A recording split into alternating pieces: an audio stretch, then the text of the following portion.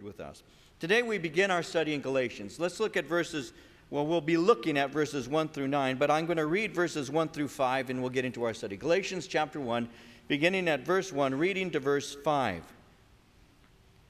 Paul, an apostle, not from men, nor through man, but through Jesus Christ and God the Father, who raised him from the dead, and all the brethren who are with me, to the churches of Galatia. Grace to you and peace from God the Father and our Lord Jesus Christ, who gave himself for our sins, that he might deliver us from this present evil age, according to the will of our God and Father, to whom be glory forever and ever. Amen. So as we begin our study of Galatians, as is my normal methodology in beginning of studies, I'll give you a brief introduction, some information as I give this introduction that will help you as we look at this particular book. I'll give you some basic things, and then we'll move into the first verse and go through the first 9 verses. But as we begin, this particular letter, this letter to the Galatians, was written somewhere around the year 49. This is the only letter that Paul writes that is addressed to more than one church. I want you to notice that. In verse 2, he says, to the churches of Galatia. When you look in a map, Galatia is actually what we today would call modern Turkey. And the people who were there were they were called Gauls. They were from, or Celtic. They were actually from Europe, Central Europe, as well as France. And so they're called Gauls, and that's why it's called Galatia. These churches that are being written to were planted on Paul's first mission that he went on with Barnabas, and it's recorded in Acts chapters 13 and chapter 14. Now, there's a reason why he writes this letter. Every letter that he ever wrote had a purpose, and the purpose for this is very basic. It's a response. It's a response to bad doctrine that has begun to enter into the churches.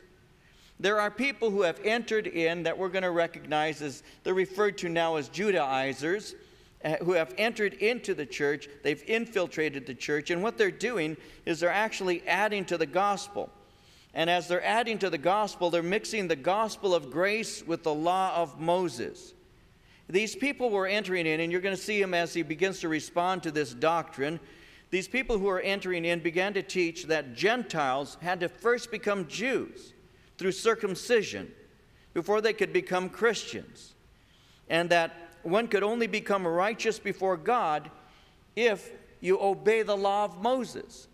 And so what they were doing is they were mixing the law with the grace of God. And so what Paul is going to do in this particular book is he's going to reveal to the Galatians that freedom from the law, as we are saved by Jesus Christ, is a result of God's grace.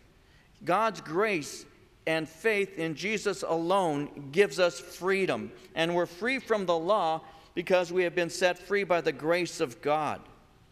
When you look into this, there'll be some key chapter, and we'll see that when we get to chapter 5, because he's going to point out that though we are saved by grace and we are free from the law, we are not given freedom to just live in the flesh, and we'll be seeing that as we get there. Now, this particular letter actually has a note of concern. I didn't read these verses, but in verses 6 and 7, you see his concern. It says, I marvel that you are turning away so soon from him who called you in the grace of Christ to a different gospel, which is not another. But there are some who trouble you and want to pervert the gospel of Christ. And so he begins by saying, I'm concerned for you because these false teachers are trampling the heart of the Christian gospel. And I'm concerned that you are so easily being seduced. You are so easily being led astray. A commentator by the name of Merrill Tenney wrote, Christianity might have been just one more Jewish sect, and the thought of the Western world might have been entirely pagan had it never been written. Galatians embodies the germinal teaching on Christian freedom, which separated Christianity from Judaism, and which launched it upon a career of missionary conquest. And so this particular book actually gives to us insight into grace, and that's why I chose to entitle our first study, The Gospel of Grace, because that's what Paul is defending. Now as we begin here, verse 1, Paul, an apostle, not from men, nor through man, but through Jesus Christ and God the Father who raised him from the dead. This is a typical salutation of the Apostle Paul. He begins by saying, Paul, an apostle. This is how he normally starts his letter. As a matter of fact, in 9 letters that he writes, in those 9 letters, he repeats this, Paul, an apostle, in every one of those 9 letters. Here he begins this letter in this way because there's a reason, because his authority has been challenged. There are people who are challenging his authority, and that's why he's saying, I am an apostle of the Lord Jesus Christ. You see, Paul had given the church the gospel of grace, and they had originally embraced the message of God's grace. But false teachers had entered in after he left, and were bringing in something that we use, the word that we use today to describe it is something called legalism. And legalism is a wrong attitude toward the code of laws under which a person lives. Legalism is a fleshly attitude which conforms to a code for the purpose of exalting yourself. And that's what is taking place here. These people were bringing in legalism, a code of laws that ultimately would exalt themselves because they were going to be capable, or they would think of themselves as being capable of actually living in such a way that it would please God. And in doing that, they needed to understand that in my flesh I can't please the Lord. I need the grace of God and the power of the Holy Spirit in order to be pleasing to Him. So these legalists were entering in, teaching them that you can please God if you undergo circumcision and obey the law of Moses. And in doing so, they were undermining the foundation of grace. And so that's why Paul, it begins in this way. They were bringing doubt on his credentials. They're saying basically, the Apostle Paul, he calls himself an apostle, but he's not one of the original 12. He wasn't there when the birth of the church occurred. And so that's why he begins by saying, wait a minute, my name is Paul and I'm an apostle. Now that word apostle literally is one who is sent forth with orders, one who has received authority. It normally would apply to the 12 whom were called by the Lord Jesus Christ. And you see those 12 in various portions of Scripture from the 4 Gospels and the book of Acts. And there were 12 men originally called by Jesus Christ to follow after him. You had Simon, who's called Peter, his brother Andrew, James, the son of Zebedee, and his brother John. You had Philip and Bartholomew. You had Thomas and Matthew, the tax collector, James, the son of Alphaeus, and Thaddeus. You had Simon the Zealot, as well as Judas Iscariot, the one who betrayed the Lord Jesus Christ. These men, except for Judas, were used to form the foundation of the church. Paul has been called the 13th apostle because he was uniquely chosen by God. Well, he wasn't of the original 12, and therefore he needs to defend his apostleship, and that's why he says that he's an apostle. Now notice, not from men nor through man, but through Jesus Christ and God the Father who raised him from the dead. And so he's defending his apostleship. Notice he says, not from men. When he says not from men, it means I haven't been sent out by men. The 12 did not appoint me. The 12 did not recognize me. The 12 did not send me out. He says, not through man, not through some human agency. No human agency appointed me as an apostle. There has been no installment ceremony. I am not receiving my apostleship through going through Apostle 101 classes and graduating with the degree of apostle. He's saying, I haven't been selected by the 12. And I didn't go through some classes to be recognized as an apostle. You see, the bottom line is man cannot do anything but recognize what God already has done. And that's why he says in verse 1, but through Jesus Christ and God the Father. Because Jesus Christ, God the Father, they are the ones who call people. God is the one who ordains. Man doesn't. In our church, we have opportunities for me to, as a senior pastor, recognize individuals and give to them certificates that allow them in the state of California to perform certain functions. You have ordination, you have licensing, you have commissioning. And those are 3 things that the state of California recognizes, which enables an individual to perform marriages and a variety of things that relate to ministry. So the men that I have on staff have received commissions or are licensed, and they're capable of doing things legally. That's why when you get married and one of the men performs the function, the ceremony for you, and they sign that certificate, that's a legal document. And in order for that legal document to be signed, the individual who signs it has to have legal credentials. And so the state has a recognition process for an individual, and they usually use those three things, either ordination or commissioning or licensing. The bottom line is, though, all a man can do is recognize that God has called somebody. I don't call anybody into the ministry. That's not my job. I don't look out there and see a holy glow on somebody and know beyond a shadow of a doubt that this is a person called from God. Now, I used to think that way as a new believer. I really did. I actually sat close to the pastor when the pastor was preaching, kind of hoping that he'd look down and see that halo effect over my head and know that I was a man called by God. I really did. And I would be up there and hoping maybe he'll recognize me. Well, I had a lot to learn. And with Paul would simply say, listen, I wasn't sent by man, and man isn't the one who called me. I haven't received my calling from man at all. The apostles didn't recognize me in that way. My calling came from God. And so all a human being can do is recognize what God has already done. John the Baptist in John 3:27 says, a man can receive only what is given him from heaven.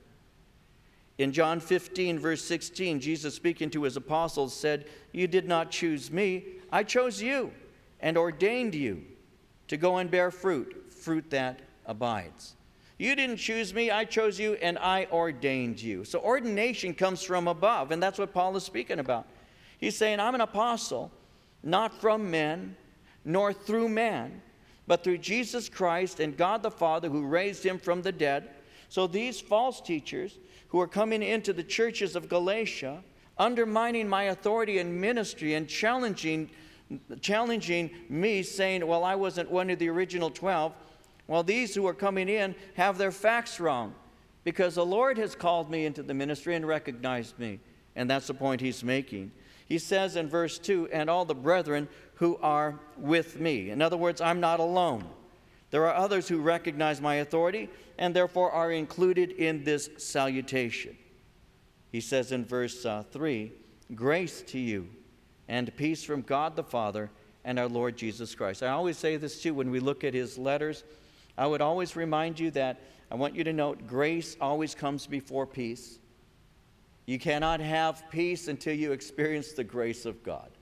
There are so many people who put it the other way. They want to have peace, and then maybe I'll seek the grace of God. Paul made it very clear theologically, even in his introduction to his letters, that you will never have peace with God, and you will never have the peace of God until you experience the grace of God. Because it all begins and it all ends with grace, unmerited favor. And so he begins with a basic salutation, but in reality, he's given a theological insight. It's interesting because he combines the customary Greek greeting, which would be charis, grace to you, with the Hebrew salutation, which would be shalom, or peace. And so he actually takes both the Hebrew and the Greek, but he puts grace before peace so that we'll always understand, every one of us in this room and everyone who ever reads the Word, that we'll always understand that until I have experienced the grace of God, I will never have peace with him or peace from him. Grace always comes before peace, and because if I don't have grace, I will never have peace. Romans 5:1 says, we have been justified through faith. We have peace with God through our Lord Jesus Christ. In John 14:27, Jesus said, peace I leave with you, my peace I give you. I do not give to you as the world gives. Do not let your hearts be troubled, and do not be afraid. I give you my peace, and I give you my grace. Now, as he's speaking about this, he says, grace to you and peace from God the Father and our Lord Jesus Christ, who gave himself for our sins, that he might deliver us from this present evil age, according to the will of our God and Father. How do you receive peace?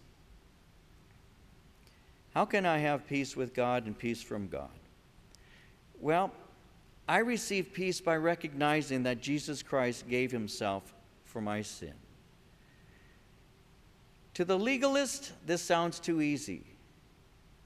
Are you telling me It's interesting. I just had a conversation within the last 2-3 weeks with somebody who basically, this is the gist of the conversation in a sense. It's almost as if the person was saying, are you telling me that grace is all you need? And the answer is yes. That's what the Bible says. God's grace is all I need. God's mercy is all I need. And when I respond properly to His grace, and when I receive His mercy, it actually transforms my life radically. Because I begin to live as an individual who realizes that though I deserved justice, I obtained grace. I received something I didn't deserve. See, mercy is withholding something I do deserve, but grace is receiving something I don't deserve. So when God gives me His grace, He's actually giving me something that is unmerited. There's nothing in me that charms God, that makes God say, oh, that cute little sinner down there, I think I'll give him some grace. That's not how it works. But a legalist would say, that sounds too easy. That sounds it's just too good to be true. You really ought to do something to prove, to demonstrate that you really are sorry. But the bottom line is the things that I do that demonstrates how sorry I am as a result because I have been overwhelmed by the grace of God. I've been overwhelmed by His goodness to me. And it has provoked me to do something, which is to give Him my life and to live for Him to the best of my ability every day. Not to somehow try and earn cosmic brownie points with God, to somehow get Him to owe me something. The Bible says, who has first given to him that he owes you something in return? The fact is, the only thing that I added to salvation would be the sins that I've been forgiven for. The Lord worked in my life, and that's what Paul's speaking about. He's speaking about the grace of God, that God gave His Son, Jesus Christ. He says here, Jesus gave Himself for our sins. That is the heart of the gospel. In John chapter 10, verses 17 and 18, Jesus said it like this: the reason my Father loves me is that I lay down my life, only to take it up again. No one takes it from me, but I lay it down of my own accord. I have authority to lay it down and authority to take it up again. This command I received from my Father. I lay down my life. Jesus was not murdered. Jesus was not martyred. Jesus yielded up His life. He gave His life. He yielded it voluntarily. Matthew 20:28 says, just as the Son of Man did not come to be served, but to serve and to give His life a ransom for many. In 1 Timothy chapter 2, verse 6, it says, Jesus gave Himself a ransom for all to be testified in due time. The heart of the gospel is God so loved the world that He gave His only begotten Son, and that Jesus Christ came to do the will of His Father, and He laid down His life voluntarily for us. Paul is dealing with men who are coming into the church saying, well, this Paul is speaking about God's grace, but in order to understand grace, you need to experience law. And if you don't understand the law, then how can you have a deep appreciation of grace? Therefore, you Gentiles need to receive circumcision. When you receive circumcision and find yourself under the full weight of the law, the yoke of the law, when you see what a terrible burden it is, you're going to understand the grace that comes through Jesus Christ. But in mixing the law with grace, they actually stole the power from the gospel. And Paul's upset about it. You're going to see it in just a moment. You see, Jesus Christ gave Himself for us. Notice that. He gave Himself for our sins. Jesus was that offering that satisfied His Father's perfect demands. It's the offering. He is the offering who is called the propitiation. The blood of Jesus Christ satisfied the Lord God's anger towards sin. And as Jesus Christ came and died on that cross for us voluntarily, He demonstrated to us His depth of love for us and the justice of God. God's love for you is an amazing thing. I don't know if you realize it. I don't know if you really ponder that. I don't know if you meditate on it. I don't know if we fully appreciate it. I don't know that we really will until we are in heaven. My children mean everything to me as a father. I love my babies. 2 sons and 2 daughters. My grandchildren, I wish you could have grandchildren without having children. That's how much I love my grandchildren.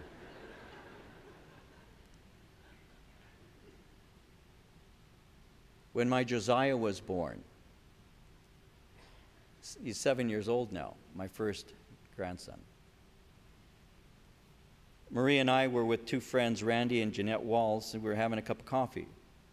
We received a phone call from my daughter. Corinne's about to have a baby, Anna said. You need to be here. Now, I knew that she was in the hospital, but I made an assumption that she, having her first baby, would probably be like her mom. Marie took 33 hours until she gave birth. I really got tired, to be honest with you. Hurry up, let's get out. Get with it, what's up? So I'm thinking, well, Corinne went in, just a few hours ago.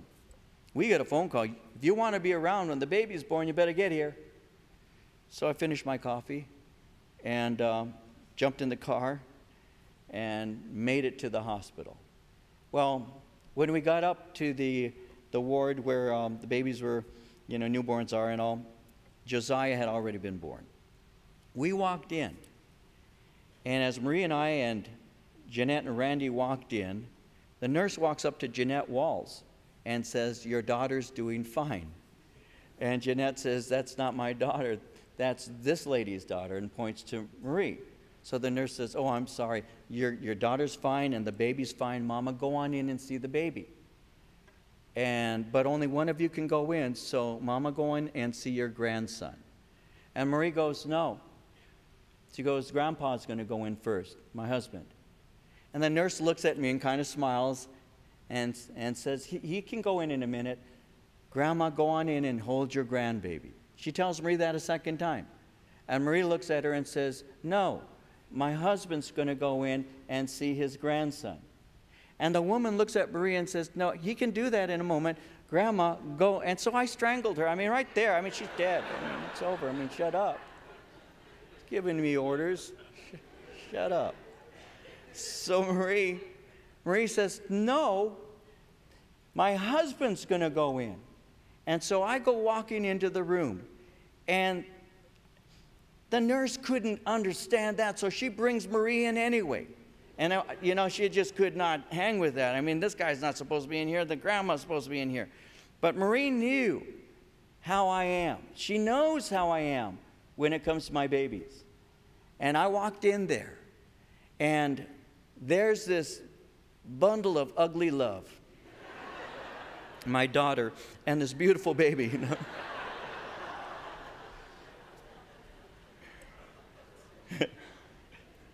And there's this little baby. He was premature, tiny little guy. And Corinne's holding him when I came walking in. And I walked in, and Marie's coming in behind me. And my daughter looks up at me, and I'm just looking down at my Josiah.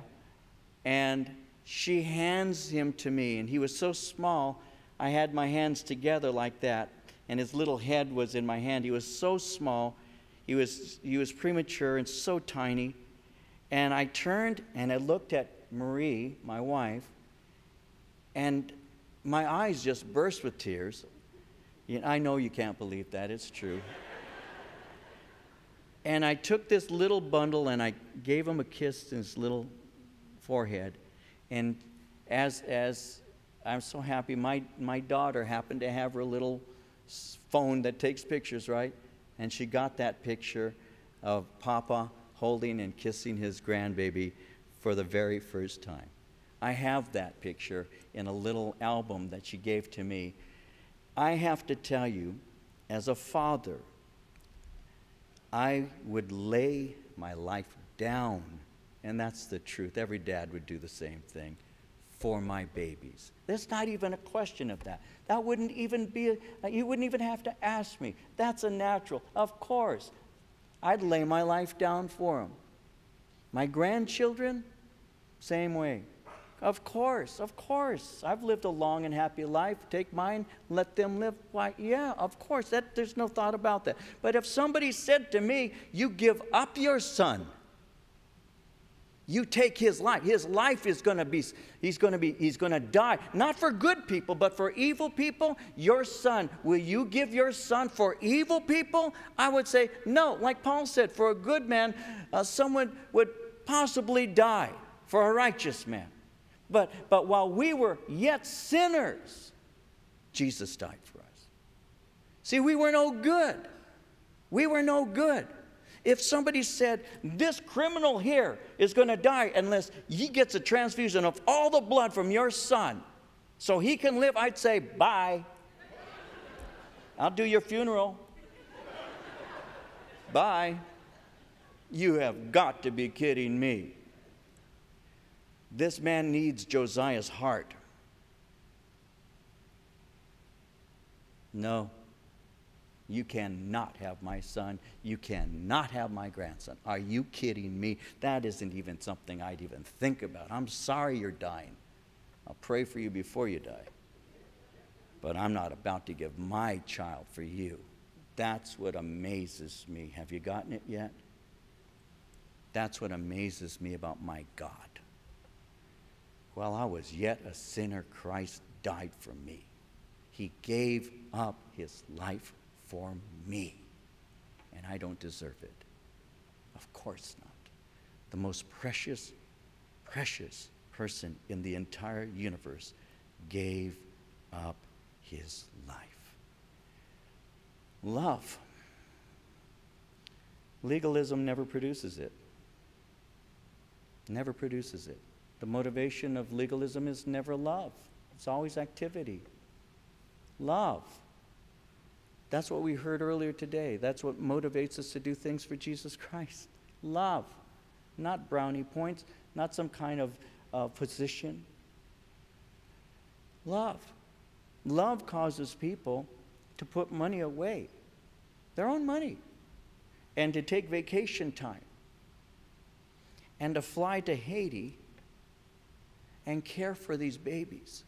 It's love that makes them do that. Not some reward they are going to get someday in heaven. God does give rewards, but that's not what motivates them. It's the love of Christ. It's the love of God. And love is the response that we have to a God who first loved us. We love him because he first loved us. Not because I invented love and said, oh, I've always loved you. No, he loved me first. He loved me first. I didn't love him first. Again, using children as an illustration. You have your baby. Corinne being my firstborn.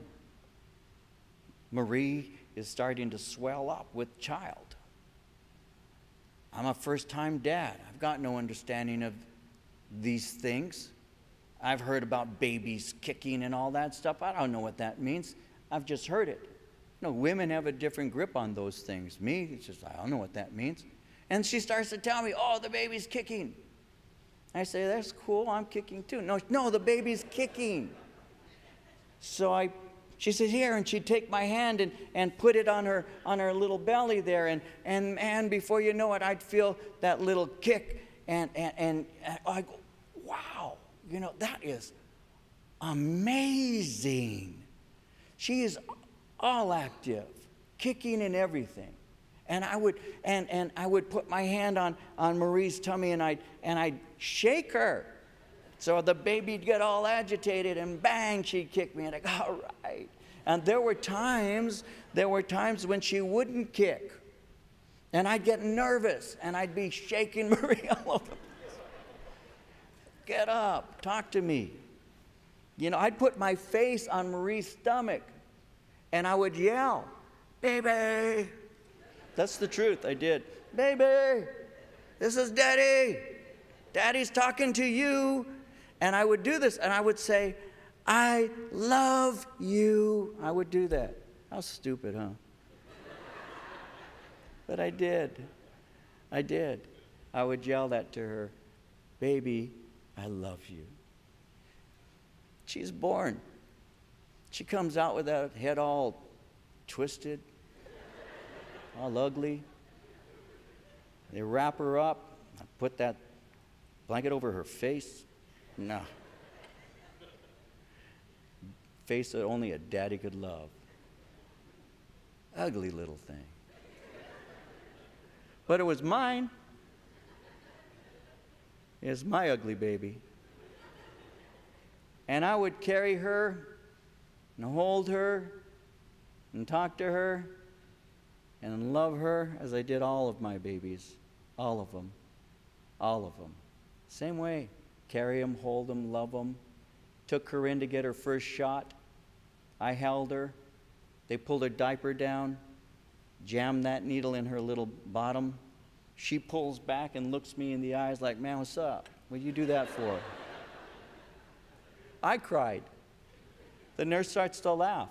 I had to turn around with tears coming down my face because my baby was crying. I'm real tender with my kids. I love them with all my heart. It's the truth. I love you. Then one day they say, you never loved me. Are you kidding me? I don't like you, but I sure love you. I've always loved you. I loved you before you even knew you were you. I loved you before you separated that womb. I loved you before I held you in my hands. I loved you from the moment I knew you were there. And now you tell me I never loved you. Are you kidding me? If there's anything you've ever had, always, it's been the love of a father. But you know what? You can do that to God. You can say that to God. You don't love me. Because if you loved me, you wouldn't let this happen to me. No, wait a minute. Father knows best. He knows what he's doing in my life. And if I understand his goodness and his love, I can get through anything. If I can put my head on a pillow at night knowing God loves me, no matter what kind of day I've had, God loves me, I'm going to make it. I will make it. And I have made it because I know beyond anything, truly God is good. And truly God loves me. He loves us. And that is what Paul is dealing with when these people are coming into the church saying, well, God's love is great and his mercy is good and grace is wonderful, but you've got to do these things in order to really have a relationship with God. Well, Paul gets upset because they're undermining the relationship of God with his children. And he gets upset about that because it's wrong. God loves us. He gave himself, he's saying concerning Jesus, he gave himself for our sins, that he might deliver us from this present evil age, according to the will of our God and Father. Jesus gave himself that he might rescue us. That word deliver speaks of rescuing us from danger. This evil age is a death system energized by Satan and is doomed. 1 John 2:17, the world is passing away and the lust of it. He who does the will of God abides forever. Jesus, Matthew 24:35, Jesus says, heaven and earth will pass away, but my words will by no means pass away. In 1 Corinthians 7:31, Paul says, the form of this world is passing away. He has delivered us from this present evil age, this death system energized by Satan that is doomed. We haven't been removed, but we're kept from its sentence of death, and we live for Jesus Christ, and we're used by God to rescue others. We minister and call people and say to them, God has a way for you. Jesus died on a cross for you, to deliver you, to rescue you. Some of us remember that tsunami that hit Indonesia and Thailand, that region. It's terrible and devastating. And we saw a film where there was somebody on a roof taking video of the wave that was approaching land, traveling as fast as a jet. And when a tsunami hits, what happens is the wave, as it's building, well, the water on the shoreline begins to recede. It begins to be drawn towards the ocean. And this man is on a rooftop with his camera, and he's taking a film of and you can see this huge wave in the distance coming towards the land. But the water that is normally there on the shoreline has receded, quarter mile out or further. And there's a man who sees all these fish just flopping around. They've been left behind. And he has a basket. And he's there running after the fish, grabbing fish and putting them in his basket, thinking, oh man, I've got all this fish I can eat later on. It's just there. But you hear the man on the roof screaming to the man who's there below. He has a bird's eye view. He sees the wave. And he's screaming for the man, run for your life, run for your life. And the man is so busy picking up fish, he doesn't see when the wave hits him. And you see that. You see this man's film as the wave hits it. And some people don't know this about tsunamis. They have picked up all kinds of trash and things on the bottom of the ocean. And it's like being inside of a blender. When it hits you, there's so much inside the wave that chops you up. You are actually blended to death instantly. It's not a drowning that takes place. You are torn apart. And this man is up there screaming, get off, leave, run for your life. That's a Christian. That's a good picture of a Christian. The wave is coming. You're going to be destroyed. But you're so busy picking up fish, you don't even realize your life is in danger. And the Christian has the bird's eye view looking down saying, it's coming. That's what Paul is speaking about when he says he delivered us. He rescued us from this present evil age. That's what we do as ministers of the gospel when you say, come to Christ. Turn from your evil ways. Open your heart to the grace of God. He loves you. Be saved. And so that's what he's speaking about. He delivers us. But what's going on? Well, notice verse 6. I marvel that you are turning away so soon from him who called you in the grace of Christ to a different gospel, which is not another. But there are some who trouble you and want to pervert the gospel of Christ. But even if we or an angel from heaven preach any other gospel to you than what we have preached to you, let him be accursed. As we have said before, so now I say again, if anyone preaches any other gospel to you than what you have received, let him be accursed. I marvel that you're turning away so soon, he says in verse 6. That word marvel, I am bewildered and astounded.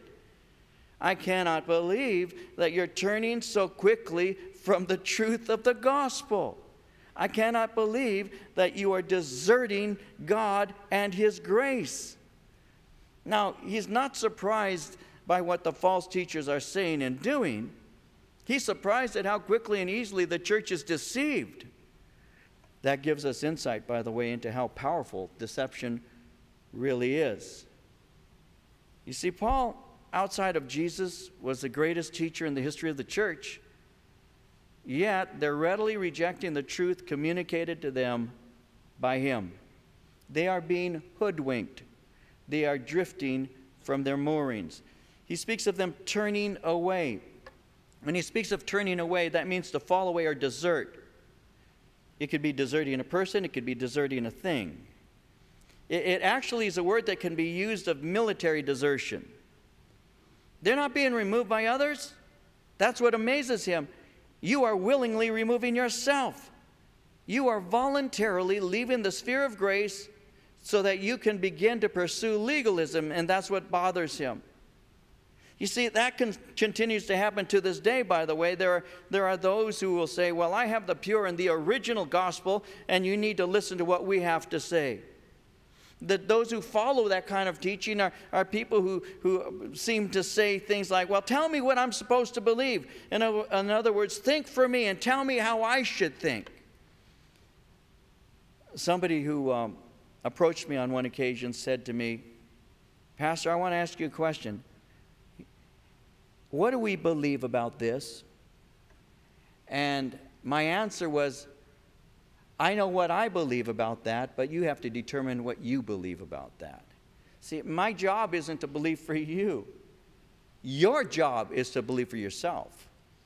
You know, when Marie and I were starting to date and she was newly following the Lord, one of the things that we had a conversation about very early in our relationship was this. I said, listen, I don't have enough faith for the both of us. I cannot carry you on my back. I only have enough faith for myself. And so you're going to need to develop a walk with God that is your own. You cannot be relying on me to believe for you. You have to have a walk with God of your own. Because I am not supposed to lord it over people's faith. I'm supposed to be a helper of their joy. Because by faith, they stand. Each one of us stands before God individually, in other words. And so Paul is saying, you are deserting voluntarily the grace of Christ. These false teachers are saying, follow our God guidelines. If you do what I say, you're going to be right with God. To desert the gospel of grace is more than to desert a doctrine. To desert the gospel of grace is to desert God himself. He says, I marvel that you are turning so soon from him who called you. The Judaizers who had invaded the church were claiming to be Christians. They were claiming to recognize Jesus as the Messiah. They recognized the necessity of his death on a cross. If not, they wouldn't have been able to share. But their problem is they're trying to improve on the gospel and thus destroying grace. So what they're doing is they're adding a dimension, a knowledge of the law, and again, undermining the grace of God. Because when the law is added, grace ceases being grace, and it begins to be what we would call a false gospel. Notice verse 7, how he says, which is not another. It is not another of the same kind because it's not a message of grace. By adding works to salvation, the good news becomes the bad news. Again, some cannot fathom that God forgives every single one of their sins by his grace. They cannot fathom that. They forget. God forgives you. Every one of your sins. And you want to know something about the Lord? Let me share something with you that really ministers to me. He doesn't bring it up to you. Once it's done, it's done. You know how there's sometimes people who will say, I forgive you, but I'm not going to forget?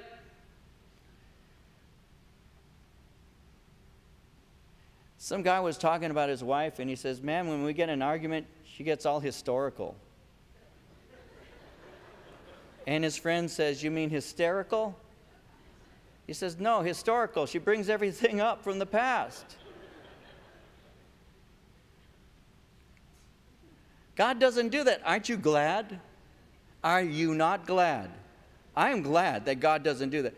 Oh, Lord, please forgive me. No, wait a minute. I forgave you 27 minutes and 30 seconds ago because you said this or did this, and you're asking me again? He doesn't do that. He doesn't do that. You know, my kids can tell you this is true about us in our relationship. If my kids have done something right or had done something wrong and they were to come up to me and say to me, Dad, I'm sorry, forgive me, I don't bring it up to them again. It's over. It's done. It's under the blood. It's been forgiven. This isn't something we're going to talk about again. It's over. It's done. I don't bring it back up. Why? Because God doesn't bring up my sins. Because he doesn't remind me of what I've done. If it's been forgiven, it's forgiven. Let's move on. I used to tell my kids when they were small, at the end of the day, sometimes they weren't as good as I would have liked them to have been. But I would tell them sometimes at the end of the night, you know what's a blessing? Is tomorrow's a new day, and we can start over again tomorrow. Every day is a new day. God's mercy is new every morning. Every morning. Because I use up all of His mercy that day. So I need some more tomorrow. And God renews, and God renews, and God renews. This is the God I serve. A God who loves me.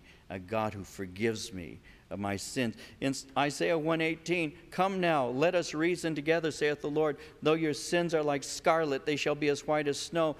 Though they are red like crimson, they shall be as wool.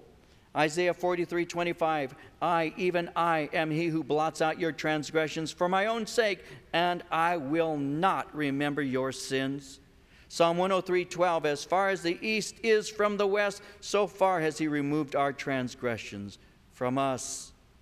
Saved by grace, the wonderful grace of God, totally unmerited.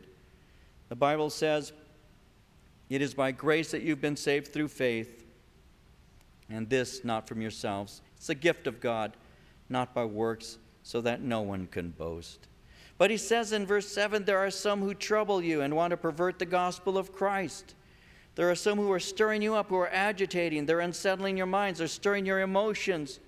That is always the result of false teaching. There will be a lack of peace. Your relationship with God is going to be shaken. Your faith is going to be shaken.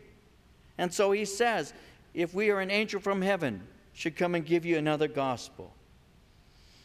If we should preach any other gospel to you than what we have preached to you, well, let them be accursed.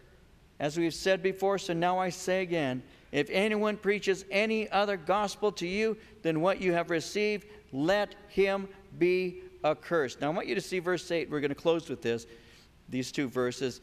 Even if we or an angel from heaven, if I change my message, may I be lost.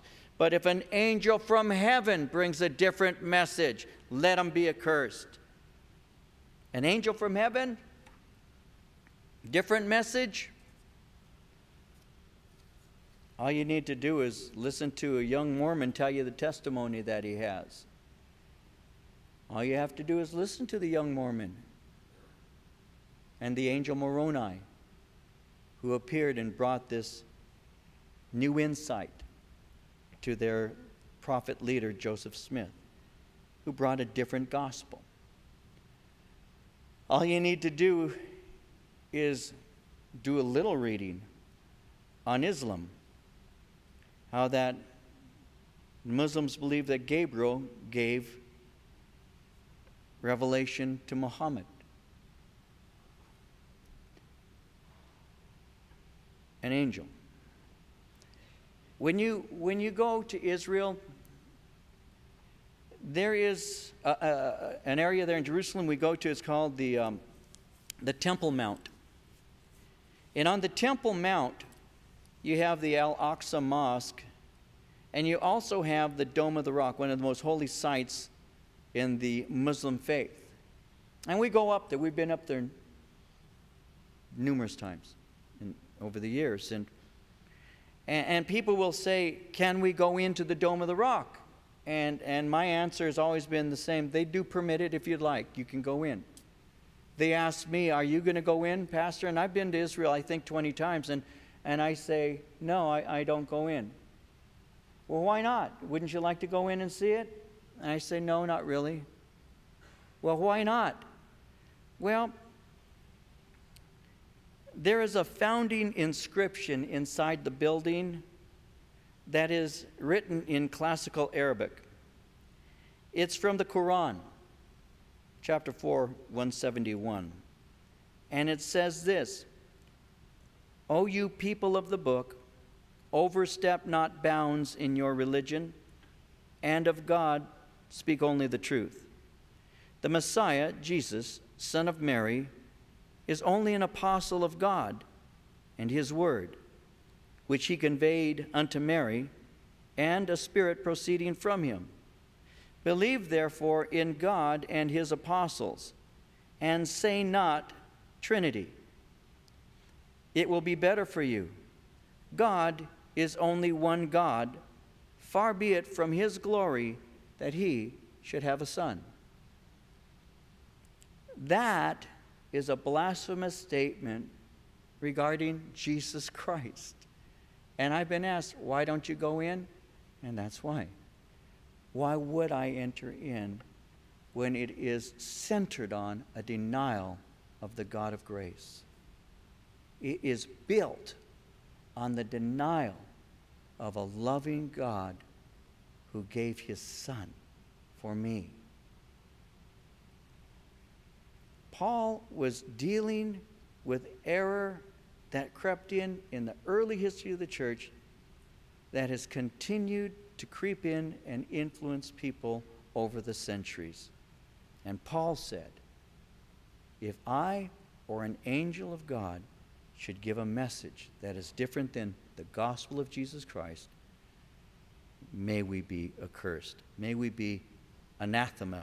May we be doomed to destruction. False teachers are marked, avoided, their teachings are rejected, and they are left, he's saying, to God's judgment. The gospel of grace must stand. It's a gospel that is built on the gracious love of God for us, a God who sent his Son for us.